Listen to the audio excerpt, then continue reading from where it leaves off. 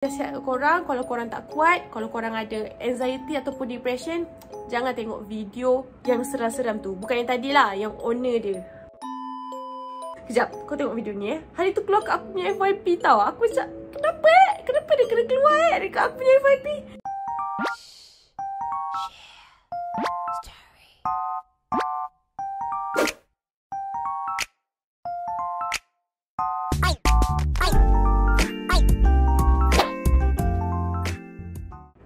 Assalamualaikum, welcome back to my YouTube channel. Hi guys. So hari ni kita akan pergi balik ke TikTok. Video yang aku pernah post hari tu, yang aku cakap tolong jangan tengok video like wanita ini. Okay, so aku rasa dia dah explain kenapa dia buat benda tu. Dia bukannya sakit, dia dah explain semua benda. Dan aku akan cerita balik kat korang apa sebenarnya yang dah jadi dekat that girl. Okay, kenapa dia like video-video macam tu. And sebelum tu, kalau siapa yang belum subscribe aku, please hit the subscribe button. Okay guys, so kita akan terus pergi ke TikTok that girl yang orang kata wanita seram ni kan. Okay, so actually aku pun tak perasan sebenarnya dia dah explain benda ni. Cuma aku tak perasan lah, aku tak perasan. Bila aku stalk dia balik, rupa-rupanya ini yang video aku tertinggal. Okay, dia cakap ni, "Hey guys, it's Lily Dribon." Perempuan tu lah. "My name is also Lily and I am 17 years old. I've always wanted to do acting or film making and stuff since I was 10. Kiranya dia kata dia memang suka buat benda-benda macam tu lah. Benda-benda konten seram-seram, faham tak? Dia tertarik dengan, Allah, tertarik dengan benda tu. Okay. And then dia kata, "I thought this would be easier since I have social anxiety and now it's getting serious backlash." Kiranya dia kena kecam. "It's messing with my mental and I won't put up with it. I'm safe, I'm okay and this is fake." Kau faham tak? Kiranya dia nak bagi tahu sebenarnya dia hanyalah seorang manusia yang biasa. Manusia sama macam kita. Cuma dia suka buat konten-konten yang seram dan dia praktis untuk berlakon benda-benda yang seram. So that's why lah dia attracted to konten-konten yang macam tu tau. Yang macam video-video yang aku akan tunjuk lepas ni lah. Kita tengok balik sebab kita tak tengok balik lah. Kita tengok video-video mana yang kita terlepas. Okay, so dia dah explain kat sini yang sebenarnya dia okay je. Dia sihat, dia selamat. And kita tak payah nak risau pasal dia. Kan macam ada orang cakap dia ni kena seek a mental help lah, apa benda semua kan. Dia okay je. Tapi kan bila aku tengok video bawah-bawah dia kan memang seram lah. Kejap, kau tengok video ni Hari tu keluar kat aku punya FYP tau. Aku macam, kenapa dia kena keluar dekat aku punya FYP. Okay, this one. Oh, lagu tu tak boleh, aku tak boleh. Macam video 15 second, benda yang sama je. Dia macam tak buat apa-apa tau. Memang seram lah cerita dia. Dengan muka dia macam tu, dia cantik Tapi seram. Macam tu. Okay, konten dia macam ni je. Kau faham tak? Oh my god. Okay, sampailah atas. 3 video dia buat muka yang sama. Kau tengok. Dengan apa tu? Macam ada eyeliner. Macam tu lah, something like that. Scary stuff. Okay. Oh my god. Bongok terkejut aku. Dia suka buat benda-benda macam tu, faham tak? Dia nak berlakon jadi benda-benda macam tu. Macam pelakon. Kejap lah, aku takut lah tengok. Okay, macam pelakon cerita hantu, diorang akan ambil vibe-vibe yang bongok. Terkejut aku siap tengok muka dia. Okay, aku tutup.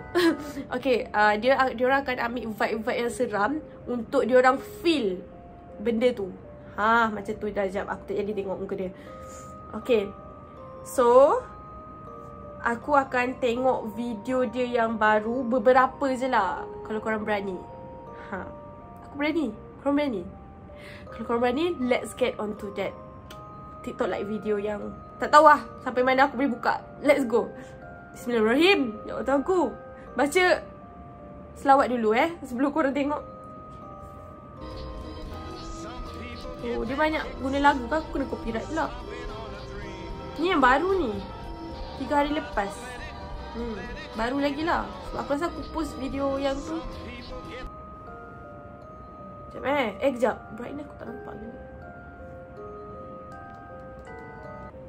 Gelap aja. Tak bisa bahasa Inggeris. Dia suka like video-video yang macam scary-scary tau. Tak ada apa-apa pun. Kau tengok tu. Dia nak kata video hantu tak juga tau. Dia macam aku cakap lah, macam dark web tu.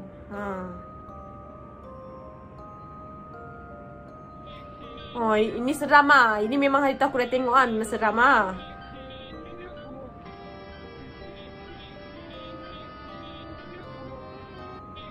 Okay. Bateri pula habis guys. Petanda buruk tu guys. Bateri habis. Weh lah. Oh my god. Terkejut aku. Tancap ke girl? Memang seram lah cerita dia. Tengoklah tu. Aku macam nak tengok ke tak nak tengok ni? Nak tengok ke tak nak tengok ni? Sound dia creepy.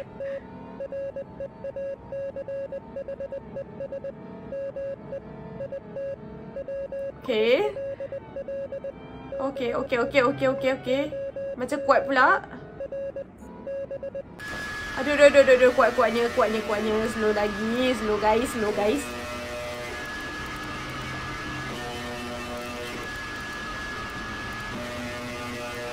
Okay. Aku masih tak nak tengok sangat. Kalau korang berani, korang tengok lah. Aku tak berani sangat. Aku tengok gigil lah sebenarnya. Ini aku tak tahulah aku dah tengok belum. Oh, macam tu je. Weh, sumpah lah. Oh my god, aku rasa aku tak tengok lagi lah yang ni. Oh my god. Kenapa video-video tu macam tu? Oh my...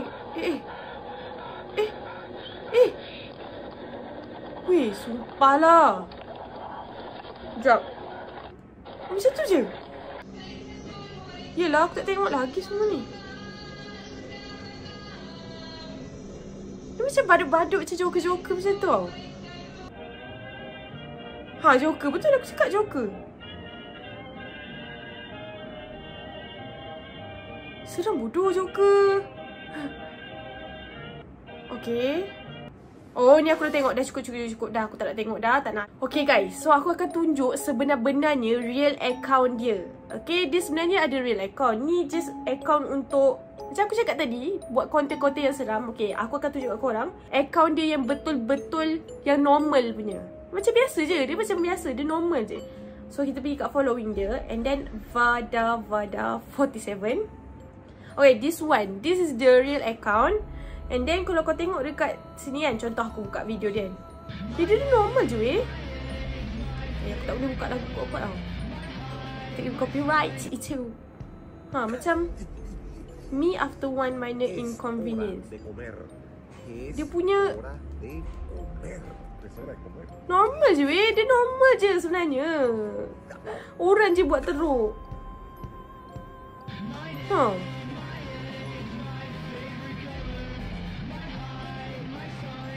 Lagu copyright kan. Memang macam Mak Saleh biasa. Macam tu. So ni account real dia Kalau korang nak tengok, pergi sendiri dekat TikTok tu. Okay guys, so orang kata sebenarnya dia buat tu just for attention, just for clout. Kalau betul pun, lantak dia lah. Tak payahlah dengki sangat. Lantak dia. Kau nak buat, kau buat konten kau sendiri.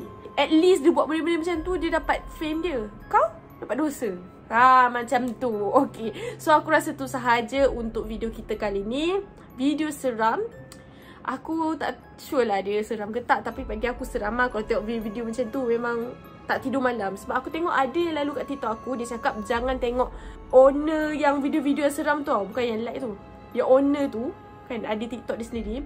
jangan tengok. Sebab orang tu dia ada anxiety tau, macam depression, anxiety, something like that lah. Bila tengok video-video macam tu kan, diorang macam tak boleh nak kawal diri diorang, and diorang terus macam menggigil lah. Datang balik anxiety diorang lepas tengok akaun tu. So aku dah siap korang, kalau korang tak kuat, kalau korang ada anxiety ataupun depression, jangan tengok video owner yang seram-seram tu. Bukan yang tadi lah, yang owner dia.